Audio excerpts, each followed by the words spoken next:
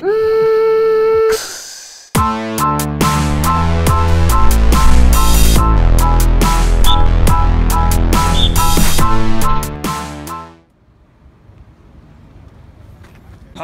I'm Steven Montez. First of all, I'd like to do a quick shout out to two very important people. One is Mr. Big Dog, Tons, Brett Tons, O-lineman, Colorado football. Number two is the Mantis, Casey Marksberry, quarterback, Colorado football.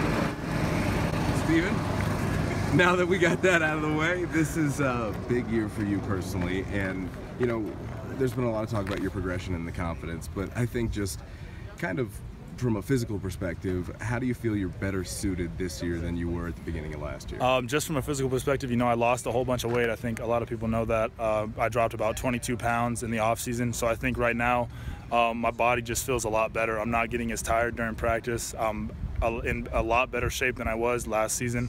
My legs feel a lot faster, and I feel like I'm getting from A to B a lot faster. And my arm just feels a lot more live than it did. I mean, the ball's coming out with a lot of zip, and I'm throwing the D ball well as well. So, I mean, I'm feeling really good physically right now. When you look at kind of what Sefo had to do with this team, it was kind of dragging them through the mud. You have so many weapons. It's kind of like you got to go out and make plays. Do you see that as your role this year, and how confident are you in the rest of the guys around you? Yeah, I'm extremely confident in the guys we got around me. I mean, the O-line is going to be fantastic this year. Everybody knows the blackout boys, the receivers on the outside and the inside are going to be amazing for us this year. Phillip Lindsay's probably the best running back in the Pac-12, so we got weapons all over the field, really. So what I got to do is just go out there and just honestly just not make mistakes, execute to the best of my possibilities, and then when I have to, if it breaks down, make plays when I have to make plays. That's kind of how I'm looking at it. Last year, the mantra was get the first down, and it was trying to play at a quick pace. Do you see you guys kind of speeding that up even a little bit this year with that experience? Oh yeah, definitely. Everyone's playing a lot faster, a lot quicker pace. We're getting the ball snapped a lot quicker. We're getting it out to the perimeter screens, and we're handing it off quick, or whatever we're going to do. We're running plays quick, and I think everything looks really smooth right now. It wasn't kind of like last year where we would do a quick play, and maybe if we got it quick, we would make a mistake up front or make a mistake in at the receiving area, or make a mistake at quarterback. It's kind of like everyone's on the same page, because I feel like this group's been together a long time. Last year you saw firsthand just what injuries can do to the quarterback position. Yep. Coach Mack seems to be getting 4 guys ready. How important is it to this football team to not just have yourself, but have Sam and Tyler and even Casey, you know, ready to go? I mean, I'm always telling people this, like this quarterback group that we have, it's kind of like a brotherhood. It's not like, okay, there's a starter and everybody hates the starter or everybody's fighting, and it's been like that. It's been like that since I've been here. It's been a tight-knit group. Everybody's very close with each other, and everybody really wants everybody to be successful. Just exactly how it was like with Sefo last year. When he went down, I was up. He was my biggest supporter. So the way it works this year is like, I mean, if they name me starter or not, we'll still see. Still hasn't came out, but say I go down, then in the meeting room, all the quarterbacks kind of test each other and make sure that we're all prepared to possibly go in and play the game. So everybody pretty much knows everything.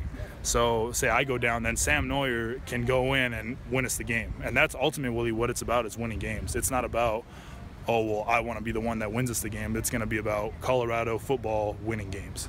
How tough was it for you last year to come into the situations that you did? I mean, starting off with Michigan, that's a huge environment, you know what I mean? Then Pac-12 championship, also Alamo Bowl. So for you, do you feel like you've been tested, so when things kind of come your way, you better sorted to handle it? I mean, yeah, I feel like I definitely got some good experience last year from some very big stages. I mean, going at Michigan, I mean, a lot of kids dream of playing there, and I ended up getting to play there, and then and the bowl game and the Pac-12 championship, those are huge stages. So I mean, just me getting that playing time there and just kind of seeing the speed of the game and how the game was going and just kind of judging that stuff, it's going to be huge for me this year, just off of a confidence level alone, just knowing in my own head that I've been here before and that I handled the situation very well.